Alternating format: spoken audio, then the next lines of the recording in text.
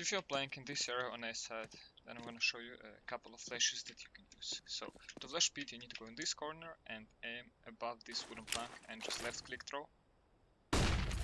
Also, if you play in this position, you can go back just with your S key and you see this triangle on the top of the building and you left right click throw after a short step, so like this. You can flash con from this corner, so you go on the middle of this side of the box and you aim a little bit above this wooden plank and just left click throw. If you wanna flash jungle, then you go in this corner and you aim on the third wooden plank, counting from the left and a little bit above it, so it'll flash it like this. Or you can aim below the fourth plank and throw it like this.